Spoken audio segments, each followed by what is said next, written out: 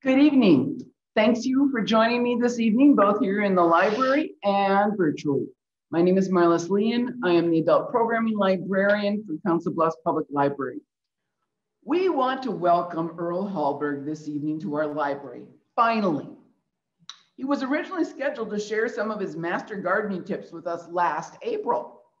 Yes, just as our COVID shutdown hit. We are so happy to be able to have him speak with us this evening. At the end of the season, it's always a good time to nourish and winterize your garden. As I was working in my garden Sunday afternoon, I was thinking about what I might learn and apply to my garden this fall tonight. I have a blend of vegetable areas and flower areas, as well as bushes that are way out of control. Earl will take comments and questions after his presentation. So if you have any, please bring them to us here in the room or in the chat box or the Q&A.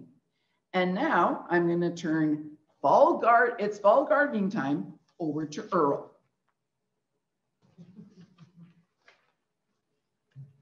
Thank you. I was sitting this afternoon, sitting outside and reading a book, which I do a lot.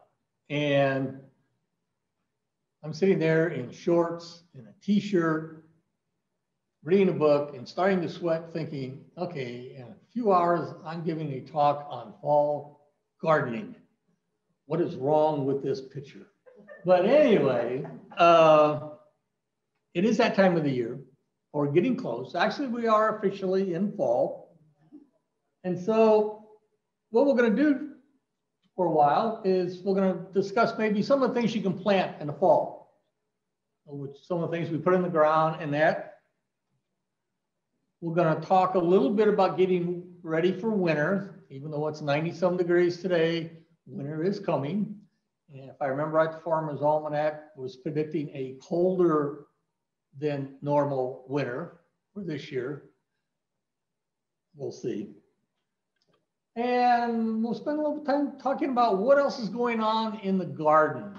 Part of my background was I was a technical director for a pest management company for 42 years.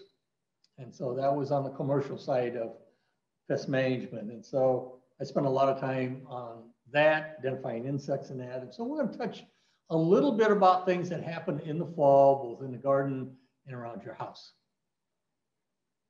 In the fall, the first thing we think of when it comes time to plant, or at least most people, are bulbs of some kind. Tulips, daffodils, hyacinths, grape hyacinths, crocus, Grecian windflowers. And here's one of the reasons. Tulips come now in a wide range of colors. They come in a wide range of shapes. Some have fringed petals. You have the parrot tulips, which almost can look like an orchid, depending on the species. And it's nice to see a tulip in the spring. Daffodils have gotten to be the same way. I remember when I was a kid, daffodils, they were always yellow. Now they're green, they're white.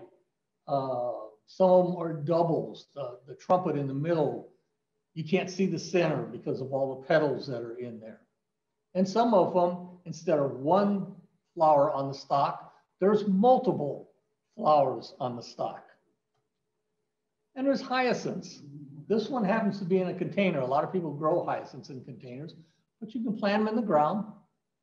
And again, the shape of hyacinths really haven't changed, but there's a myriad of colors that hyacinths come in.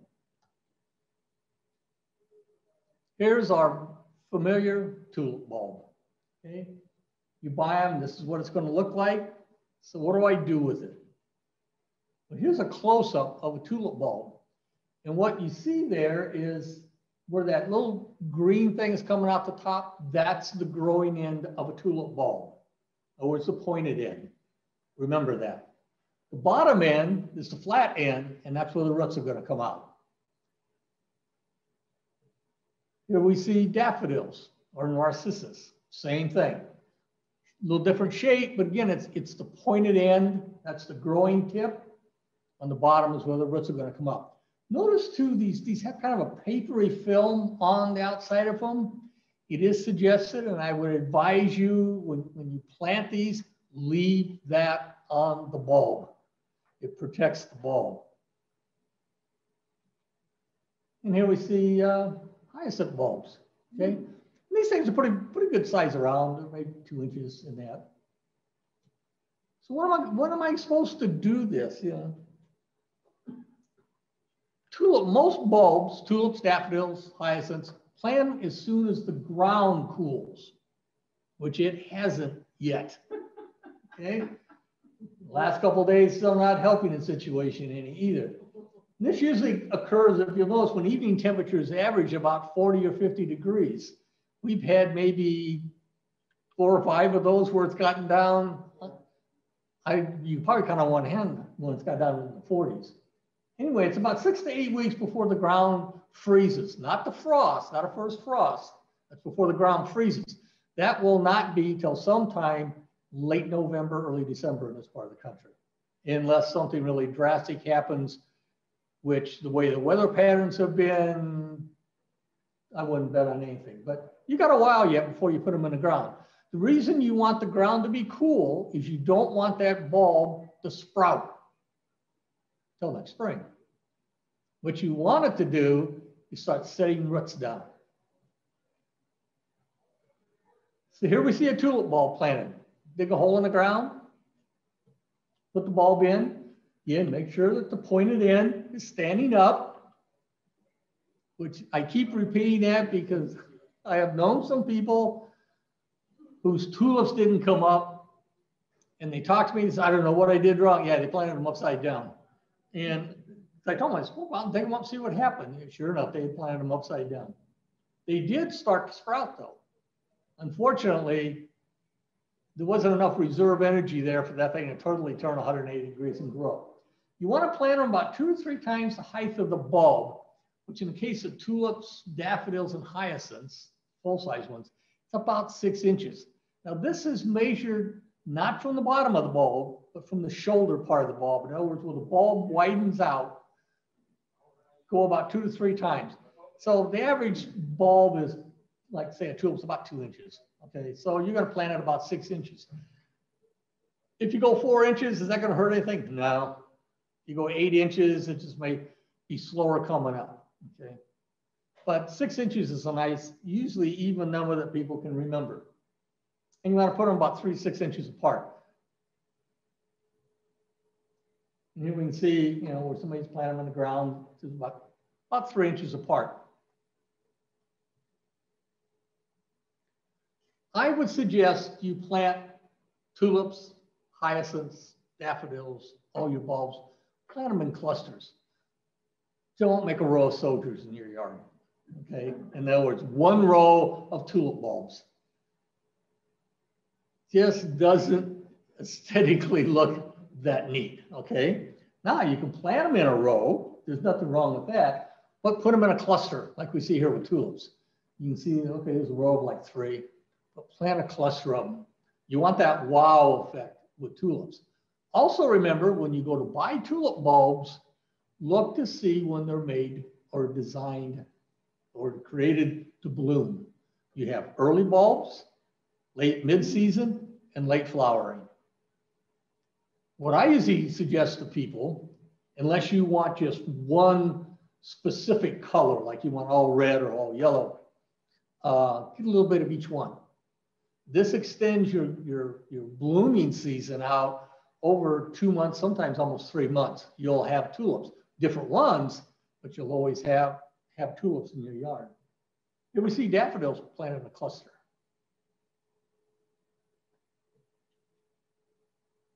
Here's a different way to plant in a cluster. And I like this. They planted tulips and daffodils together. You know, so there's 2 different kinds of daffodils, a couple different colors of tulips. This is a great way to plant, and it really gives a nice visual effect. But now you look at that and you think, somebody spent a lot of time on their hands and knees, okay? What I suggest you do is this. If it's a brand new bed, so you're gonna start a brand new bed, dig it down 6 inches, the whole bed. pile the dirt up on a tarp or something. Then go in, set the bulbs down, then come in and cover it up with dirt. And you can plant like 50 bulbs or more in less than a half an hour. Or you can do it the other way. You can plant one at a time. But with a new bed, it's much easier to dig the hole and put them in and go for it. This is one of my favorite spring flowering plants. These are grape hyacinths. About 6 inches tall is all they are. And here we see them planted in right next to daffodils. Excuse me. The grape hyacinths are the bulbs on the left. Notice they're smaller. So because they're smaller, they're not planted as deep as the tulip bulbs are. Excuse me, those are tulips, not hyacinths. Interesting thing about grape hyacinths, if you would come to my house right now, they're growing. And this is very common with grape hyacinths. They bloom in the spring, they come up in the spring and flower. But they'll also come up in the fall. They don't flower, they just send up leaves. And that's perfectly normal for grape hyacinths. And the nice thing about that, this allows the bulb to get a little extra energy, to get it through winter for next spring for flowering. So we're out in the part of the bed where we have our grape hyacinths. They're up now probably about 3 inches, the leaves are. It's kind of cool. When that first happened, I thought, okay, what did I do wrong? But everything is right, you know, and like I said, what it does, it basically allows the bulb to collect more, you know, energy. There's another spring flowering bulb that a lot of people like. These are crocus. And this is a process called naturalizing. And the way you do that, and crocus are sometimes a good thing to do this with. You can do it in your front yard. You take a handful of crocus bulbs, turn your back on the yard and throw them over your shoulder. Wherever they light, that's where you plant it. The crocus, the unique thing about them is these things will bloom when there's still snow on the ground. They'll come up through the snow and you'll have flowers blooming. And it's really kind of neat in the spring. You got, you know, an inch, 2 inches of snow on the ground, and all of a sudden here's these, you know, bright blue or bright yellow little flowers blooming. And this is the reason I say it's good to do with these. The grass has not come up yet. So you don't have to worry about mowing down your crocus because it'll be 2 or 3 months before you start mowing, because these are going to come up probably February, very early March, crocus will. Here's what the bulbs are. They're small, kind of like your grape hyacinth bulbs. This is another one of my favorite spring bulbs. It's a little odd. These are called Grecian windflowers. They make a real pretty ground cover, say in a bed of tulips or something like that. And this is what they look like. But here's the unique thing about it. This is what their bulb looks like. A rock. Yeah, it looks like a rock.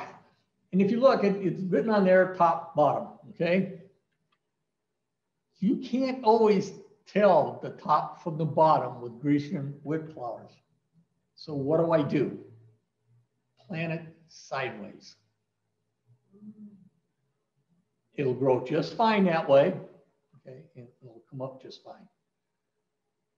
It's better than planting it upside down, okay, if you don't know. But if you notice, it is curved a little bit more on the top. But I've planted Grecian windflowers. I really like them. And it's tough to tell sometime on the bulb. So if I don't know what it is, I just turn it sideways and plop it in the ground. A lot of these bulbs will come up every year. Okay, daffodils come up, tulips and that.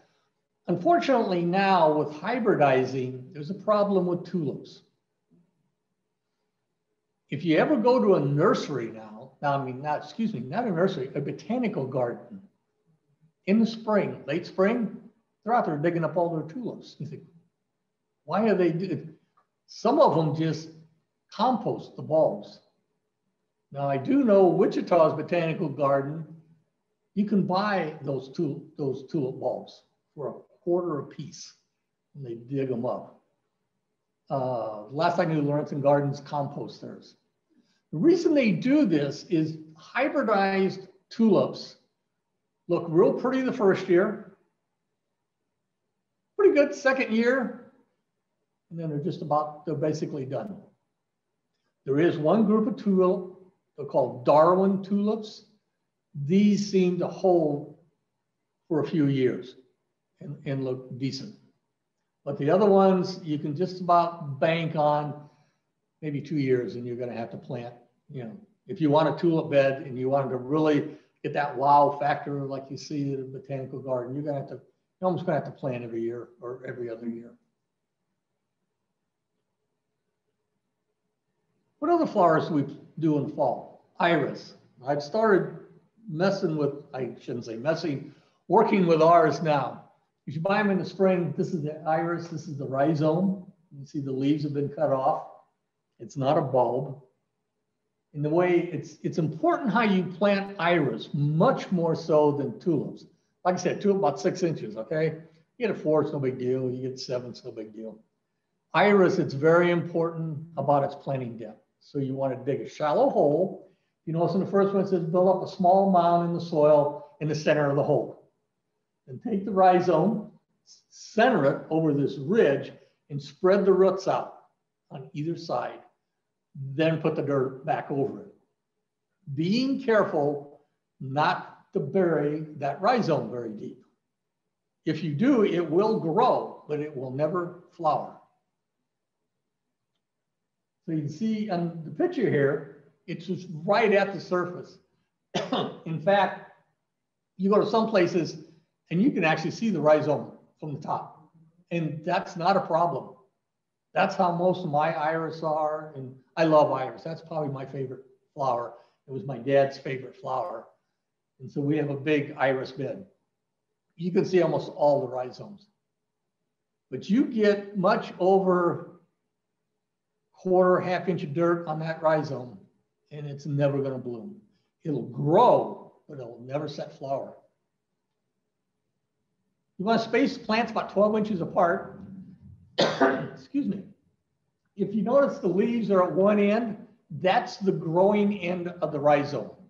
The other end is what, I don't want to call it the dead end, but it grows towards the leaves. And so as the rhizome gets bigger and bigger, that's the direction it's going to grow.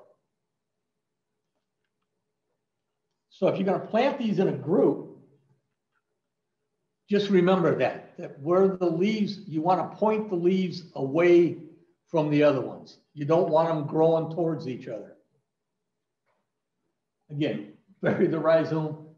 I say they're an inch or less. I wouldn't put over half inches dirt. I wouldn't even do that much. I just sprinkle a little bit on top and leave it. In fact, last year I had 2 that didn't bloom.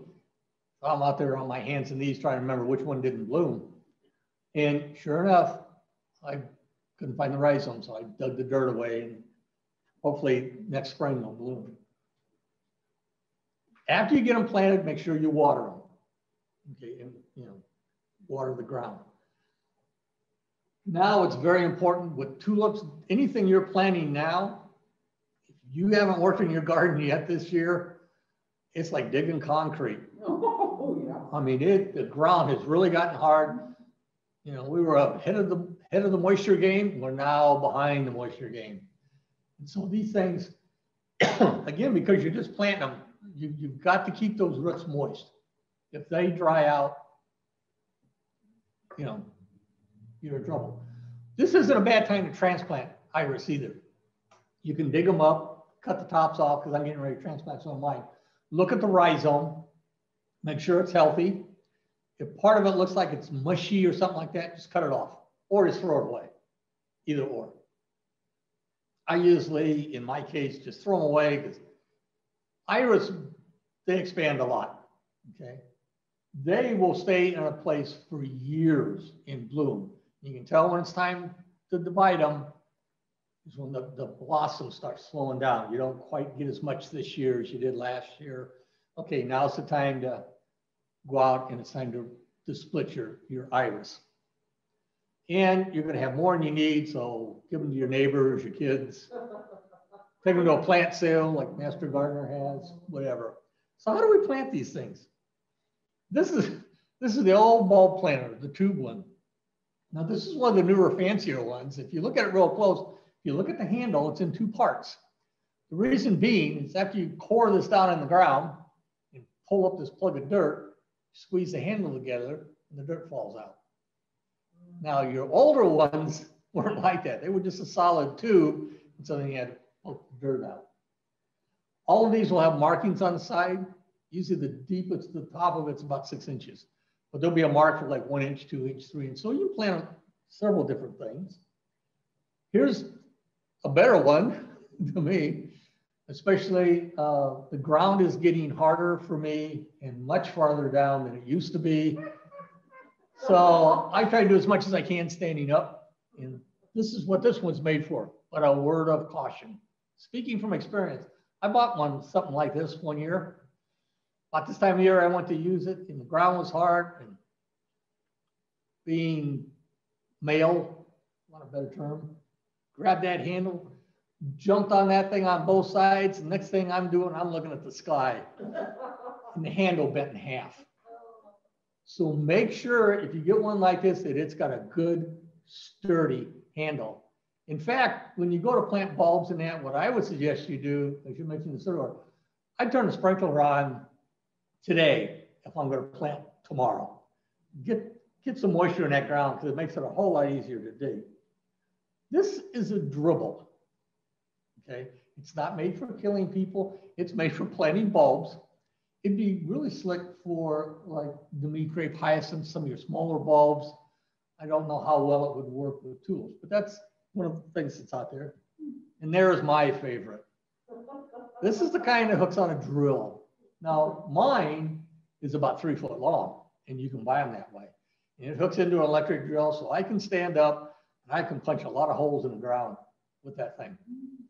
And the only thing is, I would advise you, if you use the electric, one of these screw auger, and you're close to a tree, hang on to that drill. Because if that auger hits a tree root, it's liable to lock, but the drill won't lock. It just, and it won't throw you around, but it can hurt. Okay, so be a little careful when you're doing that. Also, they talk about knowing what's in the ground. You know, if you don't know where electrical stuff is, or there's electrical wire or something, be a little careful. Oh, also, if you have an in-ground irrigation system, make sure you remember where it's at, because that will go right through that PVC pipe. Another way is just a plain old garden trowel, just plain old shovel. These are marked with inches, and you can plant with those. The nice thing, back up a minute about the drill, if you've had a bed now and you need to redo the tulips and that, you don't want to dig up probably the whole bed. That screw auger, you can go into there and then in between, like the daffodils, or this tulip did really good this year, but the one next to it wasn't so great. So you want to put one in between. The screw auger is really nice. I mean, and they're not that expensive. They're relatively cheap. Any garden store, hardware store like Menards, those places, they all carry them. One of the things you'll learn if you plant bulbs is that there are some 4-footed things out there that like bulbs. And these are squirrels and rabbits, okay? And mice sometimes will dig up the bulbs. Now the squirrel, I can't decide whether he's digging it up to eat my tulip bulb or he's digging it up so he can plant a nut. I haven't quite figured out which one it is, but either way, he digs that bulb up. And if I don't find it for a day or two, it's history. This is, it's called a bulb basket. You dig a hole about 6 inches deep. You put the basket in, put dirt in the bottom of it. The bottom kind of looks like the lid there. It's got holes. Put the bulbs in, cover them up with dirt, snap the lid on, cover the whole thing up, and the tulips will grow up through those holes. Okay? But if a squirrel goes to dig in there, it can't get to the bulbs. It's really kind of slick. Me being somewhat more economical, I use chicken wire. I just unroll it, and they're called landscape staples. At my house, they're wire coat hangers that I've cut the ends off of because they're a whole lot cheaper. And if you can find wire coat hangers anymore, cover them about 6 inches long, 6, 8 inches long, push it down on the ground. After you get your bed all done, just put the chicken wire over it, and you can just leave it. Yeah, it'll eventually rust through. After about the first year in a bed, squirrels don't seem to bother it, and mice don't seem to dig into it. But that first year, and it's maybe because we're disturbing the dirt, so the squirrel thinks there's something down there it needs, or the rabbit thinks there's something down there it wants. But I just use chicken wire. It's cheap, it's economical, it's easy to put down. While you're out in the flower bed or the other flower beds, after you get done planting, now you have to go to the ones that you gotta unplant. And we do have some. Now this is kind of a personal thing with people. I know some people I have told, well, you buy gladiolus, you gotta dig them up. He says, no, I don't. They sell them again next year. But if you want to keep from year to year tender bulbs or rhizomes such as cannas, gladiolas, dahlias, you have to dig them up. They will not survive the winter 99% of the time. I have had cannas that made it through a winter. I have no idea how it did it, but it was only one. It only happened once. So these have to be dug up if you want to keep them. Now, you don't have to dig them up. You could just buy new ones, I suppose, every year, but me being somewhat frugal or cheap, as my wife says, we dig ours up. Here's what cannas look like when you go to dig them up. These are the rhizomes, very tender, and they're big. Here's a gladiola corum. It's not a bulb, it's called a corum. And if you notice, there's those little white things, those aren't insects or whatever. Those are actually bulbs, bulblets that will produce at the bottom of the corm. If you're of the nature, you can take those, supposedly, I've never tried it, pick those off, put them in soil and grow them. They won't flower for a number of years, but supposedly you can do that. And these are dahlias. These are the tubers of dahlias. So what are we going to do? Let's look at gladiolas first. Dig them when the foliage dies back, which has probably happened now or happening now. This has been a weird year. Okay, like I said, we're talking about fall gardening when it's 97 degrees outside. Stuff is dying rapidly outside because it's 90 degrees, but it's only like 30% humidity. Everything's drying out, if you'll notice, real bad. But once that foliage on gladiola dies down, a lot of times they'll do it before frost.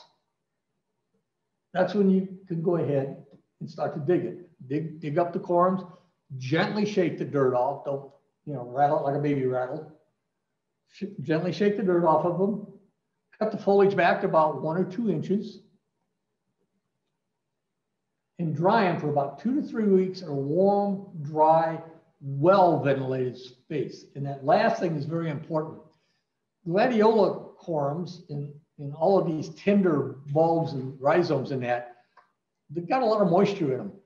And so they'll very easily mold or get mildew on them. So you want to make sure they get dried out before you try storing them for winter. And when completely dry, when you dig these up, it's kind of interesting. Underneath each one of the corms is going to be this dried, shriveled up thing. That was the original corm that you planted. That was the original gladiola. So you just pop it off and throw it away. And now you have a brand new one for next year. So how do we store them? Easy ways is put them in a cardboard box, make a single layer of them, put in a layer of newspaper, okay? You can store them in screens or onion bags, just something that what you want to do is make sure the air can circulate around them, okay? You can use a breathable bag, paper bag, cloth bag. Nylon pantyhose to me were invented for gardeners because they're a great thing to store onions in and bulbs in and all that kind of stuff. So go stack in one at a time, you tie a knot at the top and you can hang them up, and the air can circulate around them and they'll dry really well. Okay. The main thing is make sure you don't put them someplace that's going to be stagnant. You want air to kind of circulate around those corms. Again, you don't want moisture or mold or something to grow on these. Dahlias, they'll die off with the first frost, which we haven't had yet. We've gotten close, but not yet.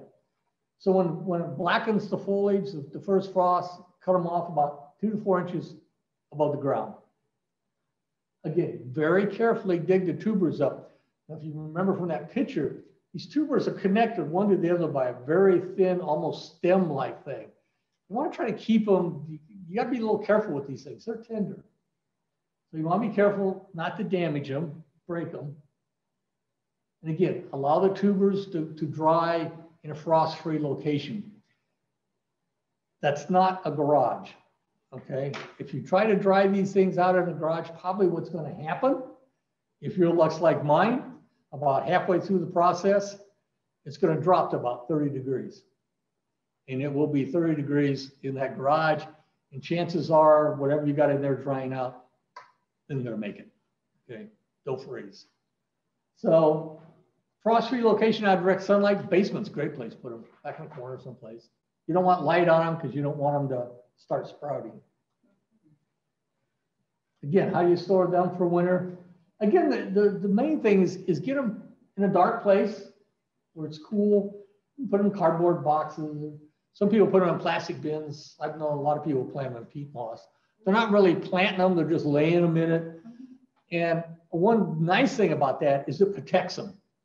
You know, if you put them just in a cardboard box and you're down in the basement in the middle of February looking for something and you forget what's in that cardboard box and you start kicking it around or cat knocks it off a shelf or something, these tubers are fragile enough, it can damage them. So you want to be a little careful. But if they're packed in peat moss, they're usually a little more protected. Cannas are interesting. I try to save mine from year to year. And when we get to that part, I'll tell you what not to do because it's what I've done. Let the frost again, knock them off. You'll know. Leaves, one way to tell if you got a frost tonight, go out and look at your cannas. If those leaves are all hanging down and they're black, you got a frost. They're very susceptible to cold temperatures. So you want to cut them off about 4 inches above the ground. I use a corn knife or a machete because the stalk on a good healthy canna is anywhere from 1 to 2 inches in diameter. They're pretty good size. So be a little careful, but that's what I use to cut them off with. Use a garden or digging fork and gently lift up all those rhizomes like we showed there at the beginning. When you first plant a canna, it's probably 3 or 4 inches long when you put it in the ground. When you dig up this fall, it's going to be about 8 inches in diameter. They'll grow that much.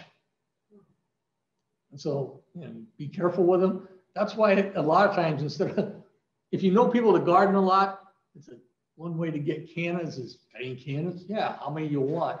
And they usually are referring to sackfuls, not a rhizome because you end up with so many of them. But it's a good way to trade and get cannas. You want to gently separate the rhizomes, so don't break off. It's no big deal. Gently brush the dirt off. Don't wash them. But like everything, there's an exception. Canna is something that can grow in the water. I have one growing in a pond. And we have a small fish pond in our backyard. We don't have fish in it because of raccoons. But I have a canna in it, in a pot, okay? And so that one, what I'm going to have to do is I'm going to have to wash it off because it's been in pond water all summer. So it's a little, I dig it up, I'll know it because it's going to kind of be odoriferous. Or if you plant them in the ground in like a boggy area, you get that muck in there, wash that off because that can cause the rhizome to rot. Wash it off and then dry it well before you store it. But if you go over to like Lawrence Gardens and go to the conservatory, they have cannas there about 6 foot tall, and they're growing in their ponds in the conservatory in pots. It's one of the few plants that'll do that. Store them. The traditional method is placing them in containers filled with dampened peat moss and all this. I lean more towards the middle one. Simply throw them in a black plastic garbage sack, okay? And then close the bag. The plastic bag will keep the humidity up in there, and that's what you want. Don't do like I did one year. Couldn't find, got lazy, and I put them in a paper bag, not thinking, and I had no cannas for the next year. They were all dried up, all shriveled up. They've got to have that moisture in there to keep that rhizome. Now, you're going to lose some over the winter, don't get me wrong. They're going to dry out, and if they do, you just check them. Or sometimes, you know, half of it's dried out, the other half isn't. You know, take potluck, stick it in the ground. It may come up, may not. But that's the biggest thing. Like I said, I just use black plastic bags now. It's the best thing to store them in. Keep them in a cool place. You know, it's about 55. I keep them in my basement, back in a corner, where one thing, I know they're not going to get kicked if I'm looking for something, and it's above freezing. And you also want to, like in a basement, the temperatures inside your house aren't going to fluctuate. Some people put them in like they see like a heated garage. A lot of heated garages, they're heated, but the temperature fluctuates a lot over winter. In other words, it's made just to keep it warm enough so your car starts. So some days it may be 55 degrees, some other days it may be 39 degrees. And then it goes back up to 40 degrees or 50 degrees. That's very hard on the rhizomes. It can almost force them in to start growing again. You don't want that. Roses, there's a gazillion ways if you go out online and look of how to protect roses for the winter. Okay. The main thing that you want to do with a rose bush is to keep it frozen. That's the idea in the wintertime. Because if it goes through freeze-thaw cycles, that's what kills the rose bush. It's not the 20 below zero. It's the January thaw is what kills the rose bush, because all of a sudden the ground warms up, it forces it to start growing, then it gets cold again, it kills the roots. So the idea is however you want to do it, you want to keep the ground frozen. So, but one thing, whichever one you do, don't get carried away. Don't run out tomorrow and, oh, I got to cover up my roses. No, you don't. Don't cover them up too early. And this is kind of, wait until a hard killing frost has caused most of the leaves to fall. Hard killing frost is probably getting pretty close to 32 degrees, almost freezing. That's a hard frost. And that's what you want to have happen. You want those leaves to fall off of that rose bush. And another thing, they'll say, wait until the temperatures drop in the teens for several nights. That's going to be a while before I think it starts dropping in the teens, at least for the next couple of days. After it does that, when you're getting ready to winter protect them, take a rake, clean all that plant debris out from around that rose bush. That debris will just breed diseases for the roses. It gives insects a place to hide and all that. So clear around the bottom of the rose bush. And contrary to what I was taught years ago, a lot of things now recommend do not prune the rose bush. Those used to say, cut it off, 6 inches off the ground. Now they're saying, especially if they're real tall, like climbing rose bushes, reduce the height a little bit, but tie the canes together. You don't want the wind in the wintertime whipping these back and forth. So tie them together. I've seen people take burlap and wrap around them and lightly tie it together and put a stake there. You just don't want the wind to bounce those canes back and forth because it can cause them to break. Wait till spring to do your pruning, because then you can take out the ones that didn't make it through the winter or the ones that have developed a disease over the winter. Those are the canes you want to remove. Like I said, years ago, it was, you cut them off 6 inches to the ground. The most common way now an easy way to protect your roses, go to like Menards or someplace, get you a couple of bags of compost, or if you've got a composter and you have compost, pile them onto it around the base of the rose bush. So it's about 10, 12 inches high. Just make a mound around it. You're going to bury it. Then after the ground has froze, after that mound freezes, then take leaves, or here they talk about evergreen boughs, peony bushes that you have cut off, work real good. I've done that, straw, whatever. Put that on top of the dirt. What you're trying to do is insulate that dirt so it stays frozen. Remember, we don't want it to thaw out till next year. So this is what you're going to have. You know, there's the soil, you can see leaves, there's the rose bush. The cane's going to stick it up. It's not going to hurt me to get, you know, the rose goes dormant in the wintertime. It's not growing or anything, but you want to keep it dormant. That's why you want it to freeze. Like I said, I used, when I cut off my peony bushes, which is something else you cut down in the fall, that's what I lay over them, is peony bushes. What do we leave for later? It's not all work in your garden in the fall. If you have coneflowers or zinnias or other flowers that produce a seed head, don't cut them down, leave them. The birds love those seed heads. The American goldfinch, our state bird, loves coneflowers in the fall and winter. Those are seeds. That's what the birds eat. And it's not uncommon to see goldfinches and other birds picking the seeds off those seed heads. Just leave them up. Now, you may say, my garden looks a little tacky. Let it look a little tacky. Take care of Mother Nature. Okay? Take care of the birds.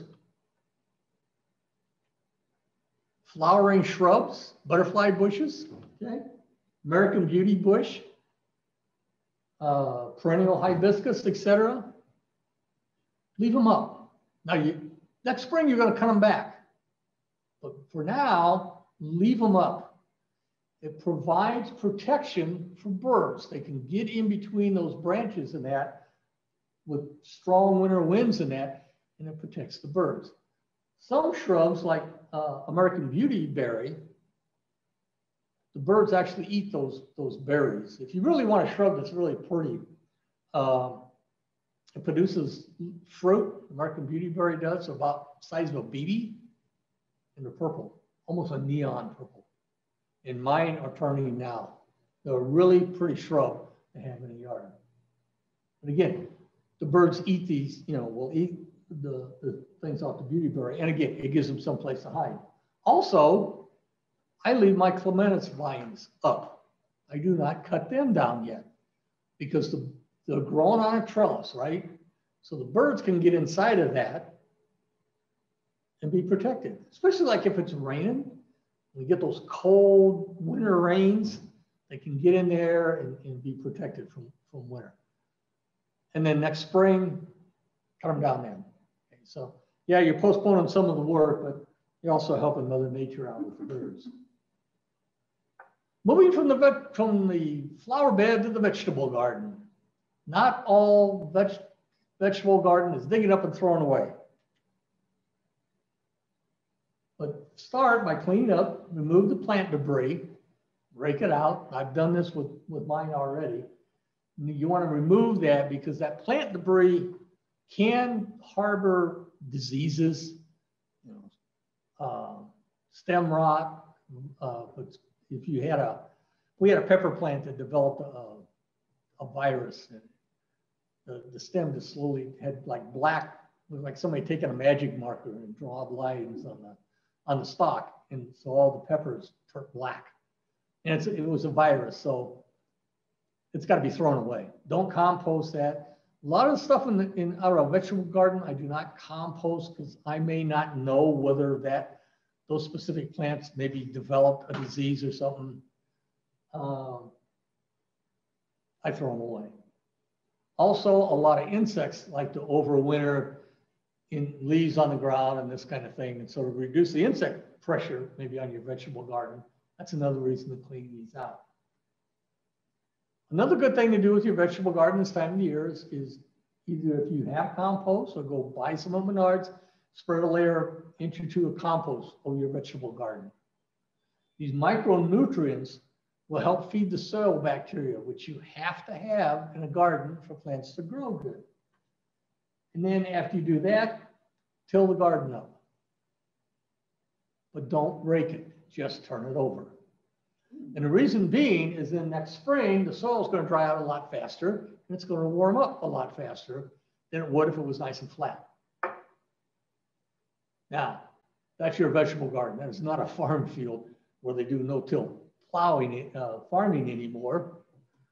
Like my friends in Kansas, I told him that, and he says, I don't do anything to it, but they don't turn theirs over, but they do no-till farming. Till the garden over.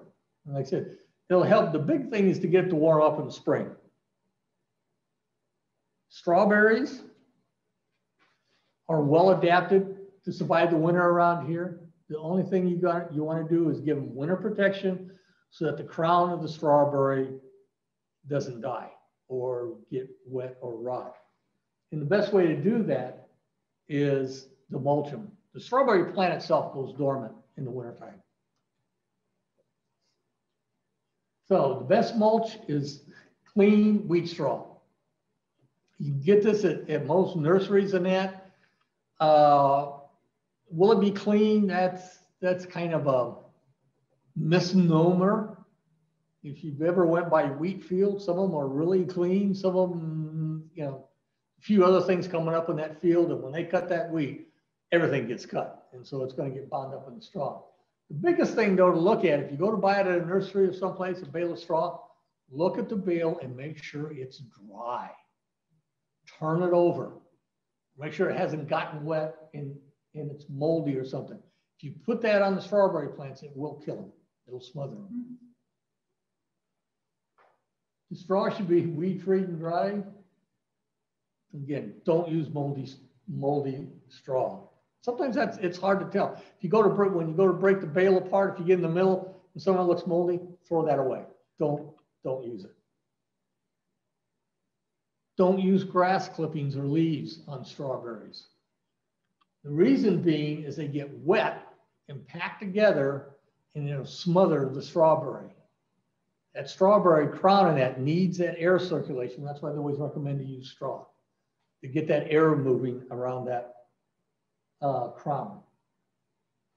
So that's kind of what a strawberry bed looks like. Now, that's getting rid of what you want to, as you grew this year. But you can also plant in the fall in a vegetable garden. This is the time of the year you plant garlic. This is the garlic bulb, and inside of it or the cloves, you break it open. And they should be planted, garlic should be planted this time of the year, actually a little later, about mid-October to mid-November. You want the ground cool, good and cool, to plant garlic. I never knew this till about 3 years ago, that you planted garlic in the fall, not in the spring. You let it grow all winter. So here you see somebody, putting the bulb in, again, just like a tulip, pointed end up, flat end down. You want them about 3-4 inches deep, about 4 to 6 inches apart. Okay, you can either put them in a row like that, or the big thing was the square foot garden, where you plant by square. Just make sure you got about 4 inches between each one. Is what you're trying to do. Mulch it with about 4 to 6 inches of straw. Just lay it on top. It will, in the spring, send up its shoot through that straw. People have always asked, can I buy garlic in a store and plant it? Yes, you can. You can plant that garlic and it will grow. Unlike some things that go into a grocery store where they're treated, like some potatoes are to keep them from sprouting, garlic is not treated. So, you can go and buy a bulb of garlic, or if you buy some and you got some left over, go stick it in the ground. Pick a place in a flower bed. We did this a couple years ago. We planted it, of all places, my wife put them in between the irises. And grew just fine. After all is said and done with your garden, you need to take care of your garden tools. And this is probably the last and least favorite thing that people want to do. But take the caked on dirt, remove it from the shovels and spades, your trowels and all that. Get it off. Use a putty knife, wire brush or something. get that caked on mud off and then wash them with water so that they're clean. If it's a shovel or a spade that you use in digging, they suggest that you sharpen it. And you're not going to sharpen it like a kitchen knife, but put the edge back on that shovel. A medium or fine file will work just fine. Then wipe the metal surfaces. Have a rag that's gotten like 3-in-1 oil you put on it and get it oily. And you can use that to wipe the blade shovel with, or spray it with DW40, either or. Another method that I saw used and done, I thought was kind of neat. They took a bucket and put sand in it. And then they changed the oil like in their lawnmower. Took the old oil and poured it in the sand and stirred it around. Then in the fall, what they did is they took the shovels and just up and down inside the bucket. They cleaned a lot of the dirt off. They polished the blade and put a real fine layer of oil on the shovel. So that another way you can do your cleanup. Big thing is, keep one. You don't want them to rust. If it has wooden handles, say the shovel does or something, check it. Make sure they'll dry out. Take some sandpaper, smooth them out. But they talk about wiping with linseed oil, something to prevent it from drying out. I sometimes just get like polyurethane varnish or something like that, and just revarnish the handles. You want to keep them from drying out. They dry out, they'll crack and they'll break. Then hang them, store them in a dry location. Don't put them by the garage door when the snow blows in. Drain water from your garden hoses. Maybe you forgot to do that. And to prevent them from kinking, they talk about put them on a hose reel or coil them up flat and store them flat. If you drape them over a fence or something, that can cause them to kink.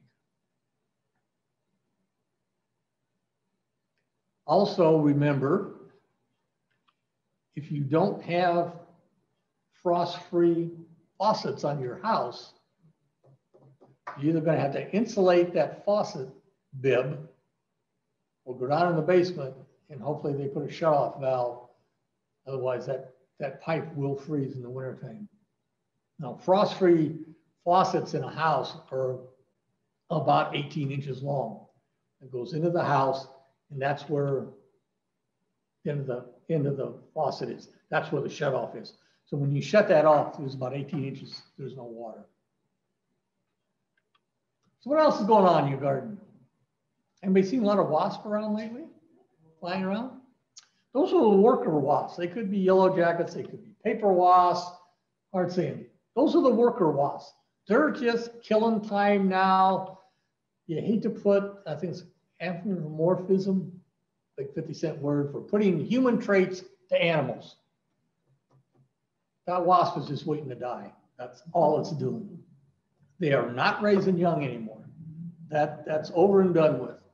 So these worker wasps really have nothing to do. So they're just out flying around, basically looking for carbohydrates. So if you got a pop can and set it down, a lot of times you'll see them around the pop can.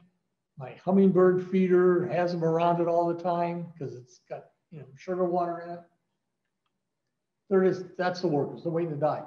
Only the fertilized queens overwinter with wasps.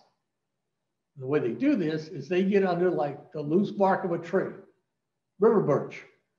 A lot of your river birches have the bark that kind of peels off. Great for overwintering female wasps. They can get underneath that bark, they're protected from freezing. Woodshake shingles was God's gift to the wasp world because they can crawl underneath them woodshake shingles, and it doesn't matter how cold it gets outside, they live through it. An example of this was brought to me, Silver Dollar City down in Branson, Missouri. Every year had a tremendous wasp problem to the point where they had to shut their rides down. So I got to go to Silver Dollar City. Was down there looking around, and I told the guy, I says, the problem is, I went down there the following spring. I said, okay, here's your problem. If you've ever been to Silver Dollar City, they're made like old buildings and that, and these barn wood and woodshake shingles. And I said, man, you just She just built an overwintering place for every wasp in the state of Missouri. They went down and ripped one of the roofs off, and the whole top of it was covered with fertilized wasp queens. Just sitting there, wings folded back along their sides, waiting for it to warm up. He said, what do we do now? I said, well, I'd probably get rid of the wasp. Come spring, these females will come out. You can tell when they're starting to come out. They're pretty, you know, they don't fly around too good in that, but that's how wasps overwinter. Bees, on the other hand, the colony survives in the wintertime. And the way they do this, they survive inside the hive. They feed off of the honey and pollen that's been stored in the hive. And bees have a really unique feature or thing that they do in the wintertime when it gets cold. They form a ball inside that hive. The queen is in the center of that mass of bees. And the workers, as it gets cold, slowly work their way from the inside to the outside of that ball and then back to the inside. And by moving like that, they create friction, create heat, and the colony survives the wintertime. That's how they survive. The queen being in the center as the work from all the worker bees. So kind of a cool way that Mother Nature has gotten honeybees to overwinter. Everybody's favorite beetle, Japanese beetles. What are they now? Right now, well, any year but this year, I would say they're about 6-8 inches in the ground. This year, because it's 90-some degrees outside, they're probably not that deep yet, but the larva, which looks like this grub-shaped thing, is working its way down in the soil. That's how they overwinter. And so from now on, to try to, some people want to put granulars out, you know, well, I'll kill those larvae, they won't be around next year. Probably not going to work. They're going to be far enough down that insecticide is probably never going to get down to them. But they work their way down in the soil, and they'll go down 10, 12 inches, okay? Overwinter down there. Then as the ground warms up next spring, they slowly work their way back up.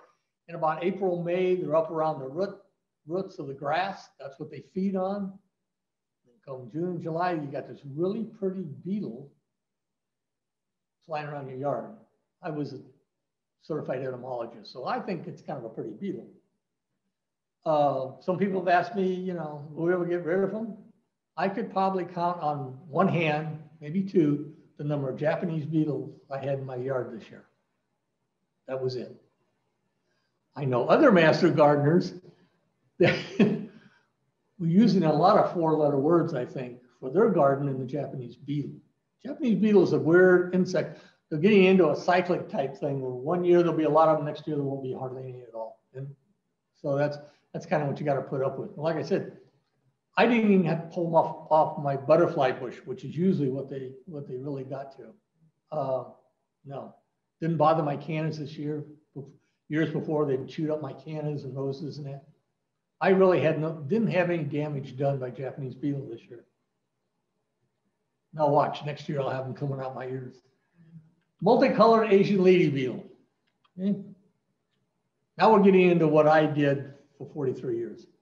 This is what it looks like. This is an insect that got kind of imported in this country.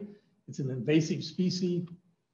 It is one of the lady beetles, so it feeds on aphids. Unfortunately, not the good kind of lady beetle to have. If you look at it, you know, some's got a lot of spots, some don't have any spots, some are light colored, some are dark colored. Okay, that's the multicolored Asian lady beetle. What they're starting to do now is collect on your house. On the south and west sides of the house, they're looking for a place to overwinter. When they get in your house, they'll do no damage. They won't hurt anything except for the fact they're in your house. Okay. Another one is the box elder bug.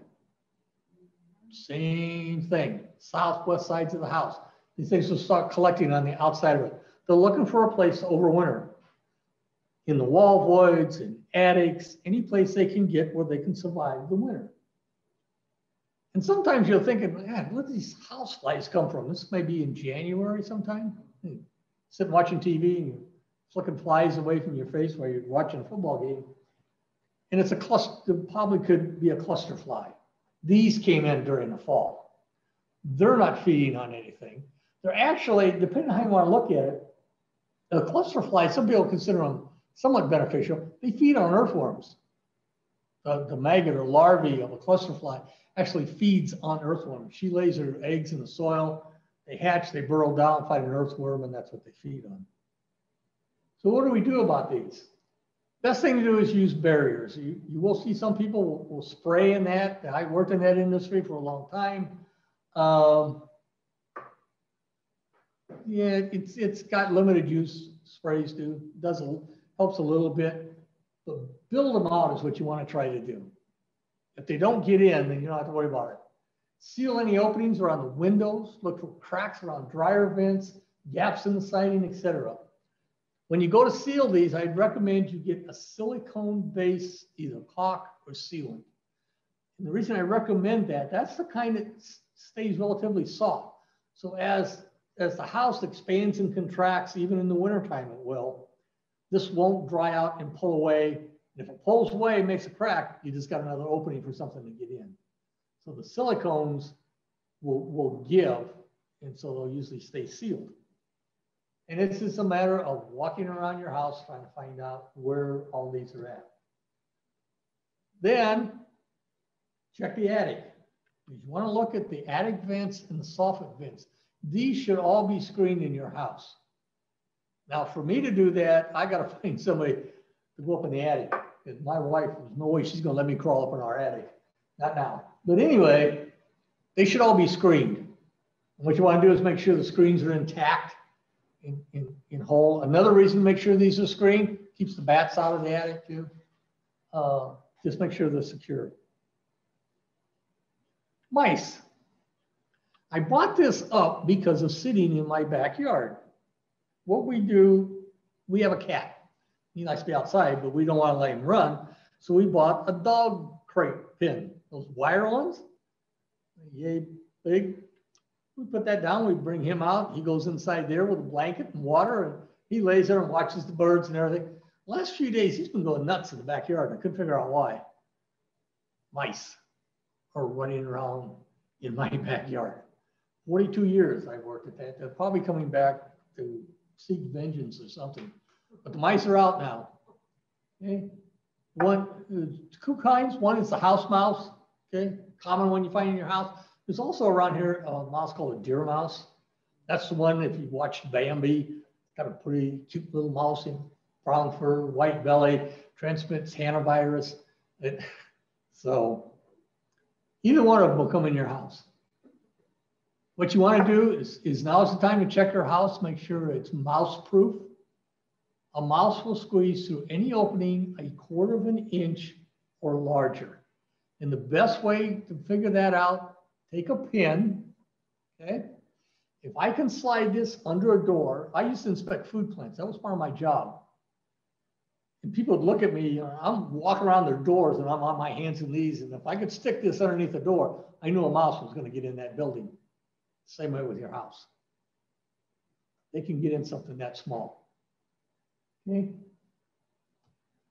So you want to make sure the door sweeps are intact. Check the corners at the end of the door. And sometimes the sweep is there, but it'll crack, or sometimes those get tore, and that's where the mouse will duck in. Now, the mouse is not sitting out in my yard or your yard thinking it's going to get cold. I got to get in Earl's house where it's warm. Mouse is just opportunistic. He's running along, and when there's a hole or an opening, a mouse just ducks in it because it's a harborage. That's their instinct. They're so low on the food chain, just about everything eats them, mice. So that's a defense mechanism. So same way with your house. If they're running along on your porch at night and it feels the warm air or there's a hole there, that mouse is going to duck in it. Once in, he stays in, or she stays in, which is usually my luck. Look around utility entrance points. Good thing that we noticed when I was in the industry, outdoor air conditioning with a compressor and all those lines come into your house. check around those. When they first put those in, they were sealed real tight. They were also insulated with probably foam rubber. Check that to make sure it hasn't dried out. Look at it, make sure that's sealed around there. Now, unlike insects, mice, you're gonna have to seal them out with like metal flashing, something like that. You put caulk in there, they'll just chew right through it. Now, one thing that I've seen people do, and I've recommended people do this, take steel wool, or better yet, copper wool, if you can find it, because it won't rust, stuff that in, then just put a thin layer of like silicone caulk around it to smooth it out so it looks nice. The mouse will start chewing in, but when he gets to that steel wool or that copper wool, he'll stop chewing on it. It won't chew his way the rest of the way into the house. Okay? But it is that time of the year, you know, when mice are looking for a place to stay warm. Last but not least, when you're working in your garden this fall, whatever you're doing, don't forget to stop and more or less enjoy fall. It's, to me, the most beautiful time of the year around here. The weather's nice. Hopefully we'll have what everybody calls Indian summer. That's usually after we get a frost. Kills most of the insects, mainly the mosquitoes. And sit outside and be warm. Enjoy fall. It's Mother Nature's, you know, painting show. So enjoy the fall. With that, I thank you for being here. And if anybody's got any questions, I'd be more glad to try to answer them. Yes. I garden on the balcony.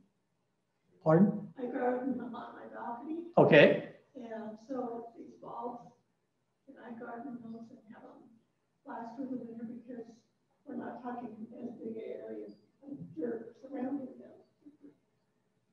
Okay, the question is, somebody gardens on a balcony.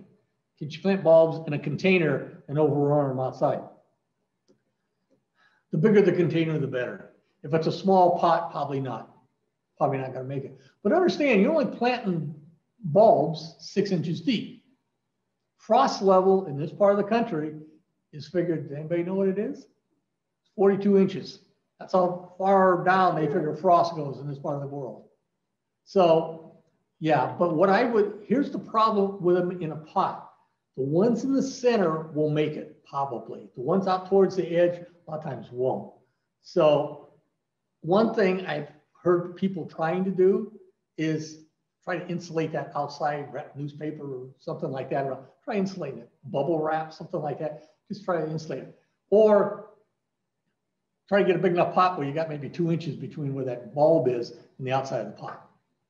Do you recommend a certain plant or flower that I could do in pots on the balcony that look like perennials? I really like my perennials.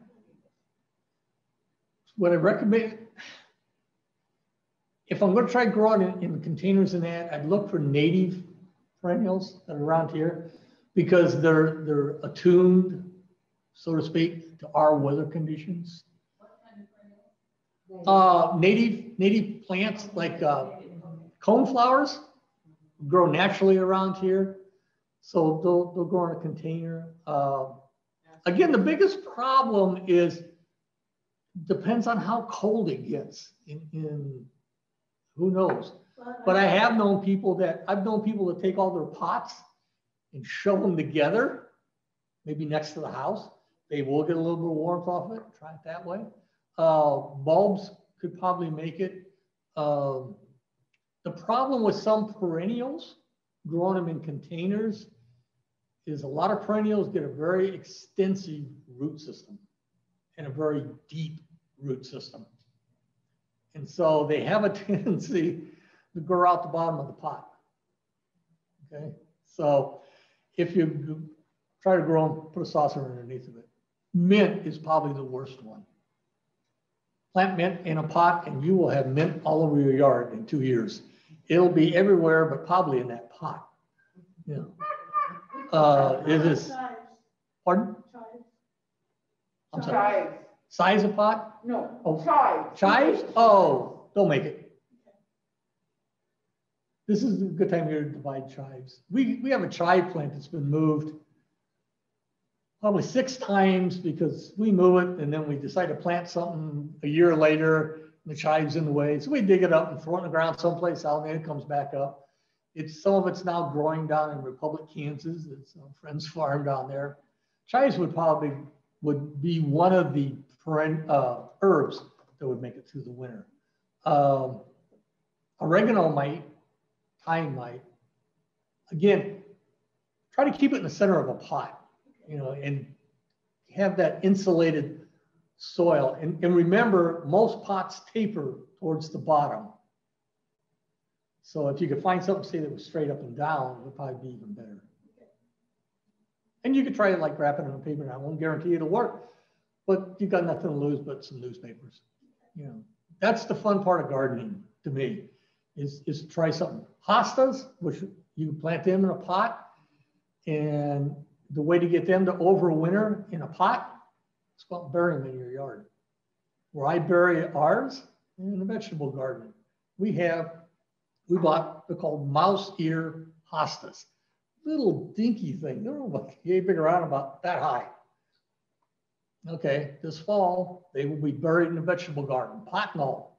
Dig a hole, put it in, throw dirt over it. Next spring, I'll dig it back up and they'll be just fine. So, but I know you can do even full-size hostas that way till they outgrow the pot. Then you got to put them in a bigger pot. But that's one way to do it. Some things you can overwinter if you have a detached garage. Some things will overwinter in a garage. You got to kind of, some of this play it by ear. See, I have the Northwest too. Yeah, there's a worst case scenario, but not many. On the north, our house, the back of our house faces the north, which I wish faced south, but it doesn't. But what we did last year, we shoved everything up against the back north side of the house, threw tarps over it, and we had some of the pots made it through the winter. They really did. Yes. Okay, I love squash, and I grow buttercups, winter squash. And every year I have lost most of my squash to squash bugs. Yeah. This year, I think I conquered it because all summer long I checked the back of every single leaf, and anytime I found eggs, I tore the leaf off and threw them away. Yep. But is that a bug that does that wintering like you talked about with squash bugs will? They do? Yeah, they'll overwinter in your house.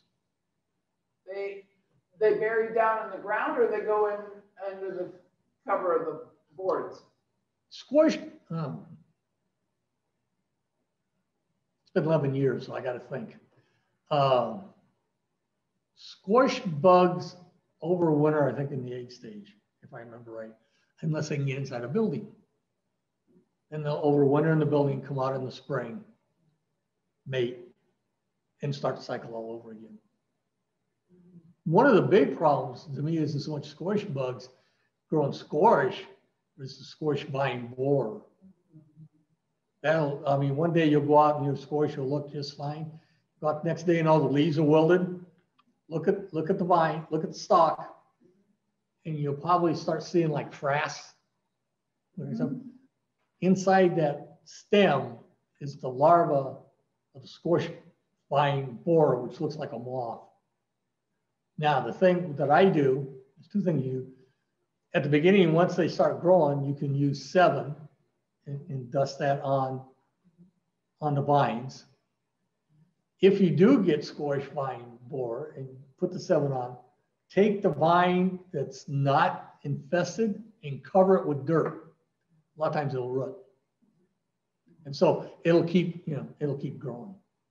Problem I have right now is we have acorn squash, winter squash. And squirrels just think that's a big walnut, I guess, because it's got all kinds of bite marks in our acorn squash. Yeah. I like wildlife. It just seems like sometimes my backyard becomes a preserve sometimes. But that's Mother Nature. And the deer. And the deer, yes. One thing, another question? Yes. Why does our carrots, they're supposed to be skinny and long, but they're always fat and short? Okay, she asked why her carrots, instead of being long and skinny or fat and squished, right? Can be one of two reasons. One, it's the type of carrot that got planted. There is a type of carrot that grows like that. That's all the bigger they get, but they're bigger out. The other thing can be the dirt they're planted in is too hard. And so they can't get down. It could be. Okay, if it's a raised bed and it's one you haven't walked in, my guess is it's the carrot, it's the variety of the carrot that did it. Now, it could be too, there could be a disease that's causing that, but the carrot looks just fine, but it's just, okay, one thing, do you plant the same place all the time? Don't. No, always move stuff around in a garden. If you have raised beds, we have three raised beds in our yard. One of them's got iris in it, so we won't count it. The other two is what we've had vegetables in. Move, even carrots, don't plant them in the same place every year. Move it to the other side of the bed or into another bed or someplace.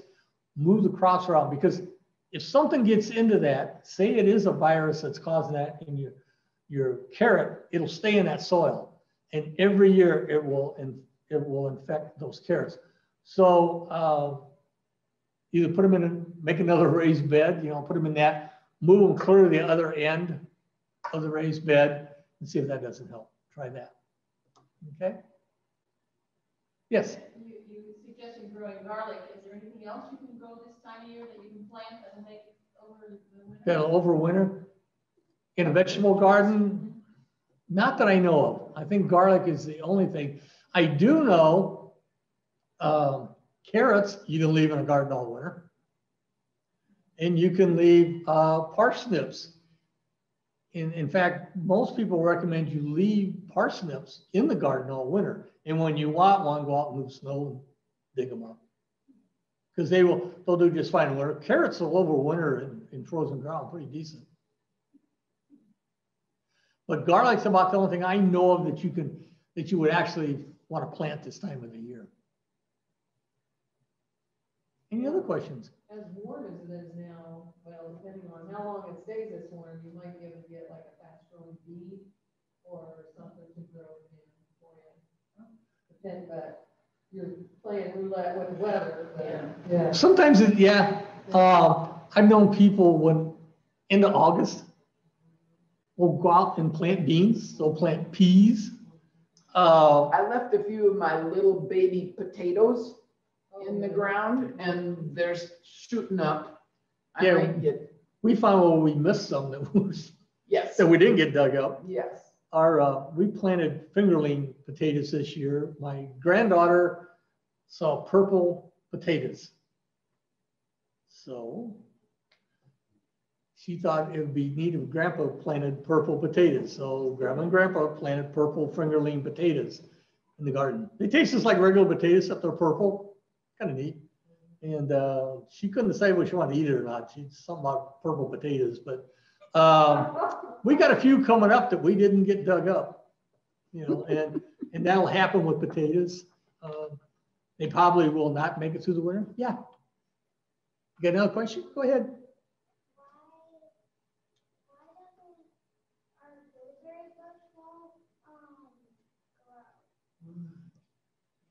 I wish I could answer that because mine never grew either.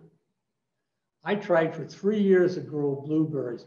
One of the things with blueberry bushes, they take acidic soil, which is not in this part of the country. You get up north, it's acidic. My understanding is, and you could try this, they make blueberries now that are made to be grown in containers, in pots. And you can buy specific soil for blueberries, which is acidic. And that's what you want to plant that blueberry in. But if you just take it and plant it in the ground around here, it won't grow. If it does grow, it'll never produce blueberries. Our pH, our soil is too basic. It's got to be acidic soil. And it's really tough to acidify soil around here. You can do it with sulfur, but it's pretty tough. Some of the soil around here is pretty alkaline. Man at Farmer's Garden who grew blueberries a while back and sold them to buy 5 years to get it to going. And finally he got it going, and then, you know, he sold the pine for $6. It wasn't doing too well, people would buy them, but he said it's very difficult to grow blueberries. Yeah, around here, they're tough to grow around this part of the country. I think if I was going to try it again, I'd probably try 5. There's 2 or 3 varieties now that are actually have been developed for container gardening for pots. I'd try it in that, get one of those. Look in the seed catalogs when they come out. If you order 1 seed catalog, you'll get about 40. But then, you know, spring's coming when the seed catalogs start getting stuffed in your mailbox. That's the way I look at it.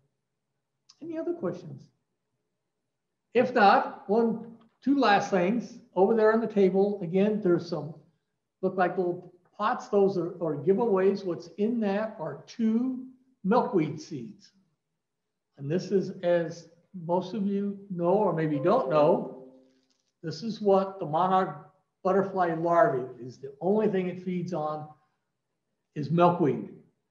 It's also the reason why birds don't eat monarchs, because the milkweed basically makes the larvae poisonous. Here's some seeds. Okay, there's 2 in here. Now there's directions. These things have to be chilled in your refrigerator for about a month, probably. 30 to 60 days. 30 to 60 days. So you can put them in the refrigerator now. Think about it.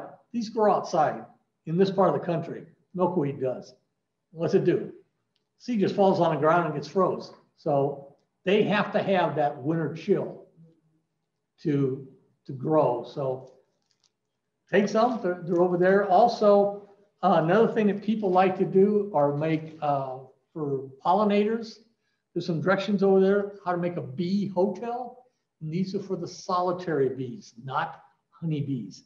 It's for like leafcutter bees, mason bees, and that are native bees. Honeybee is not a native to this country.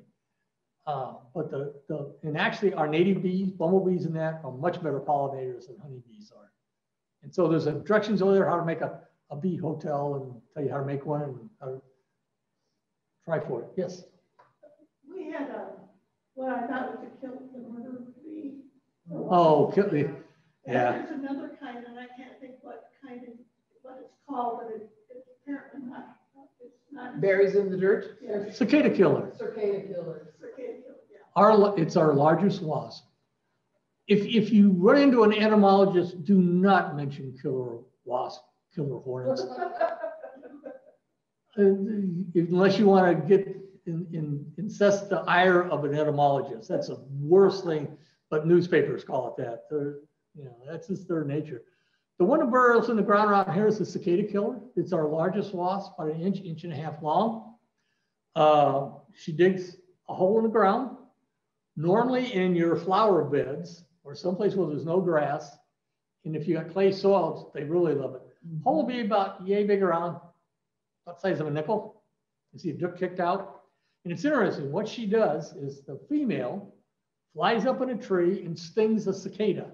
That's the thing making noise this time of the year.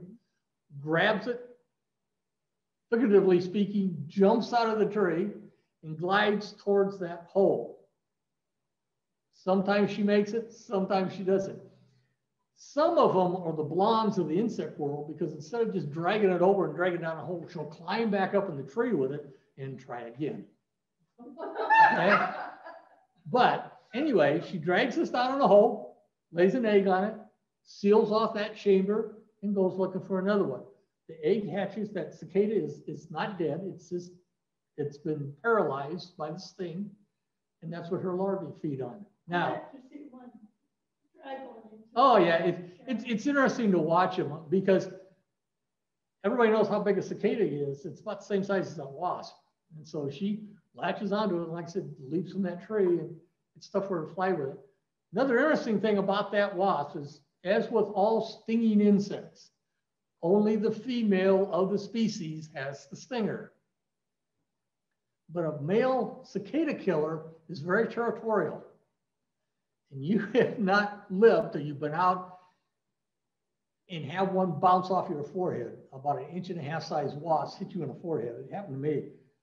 They don't have a stinger. They can't hurt you, but he's trying to get you away from his territory, because it's very territorial. cicada killer is a docile wasp. About the only way you can get stung is do one of two things that I do not recommend. One is pick one up, or two, step on that hole without shoes on. And she's in the hole and trying to get out. Well, this one came at me, If it comes at you, it's male. Females will just, they'll ignore you. and I backed up and left it alone. Yeah. Bees and wasps are not very aggressive. Yellow jackets, the oddball, give or take with them, whether they're going to be aggressive or not. It's just on any given day, yellow jackets can be very aggressive. On other days, you can walk right up to the nest and they won't bother you. It's the only wasp I have ever been stung by was the yellow jacket. Okay. Any other questions? We're going to lock the door. I don't have any further comments online to ask and share you about, but I want to thank you for all this information that you gave us tonight, Earl. I've been taking notes, and I want to thank you all that are here in the room and or virtually from attending. For those of you that are watching this virtually or the recording of it afterwards, we will have some of these still available, I think, after this evening for you to pick up at the reference desk at the library.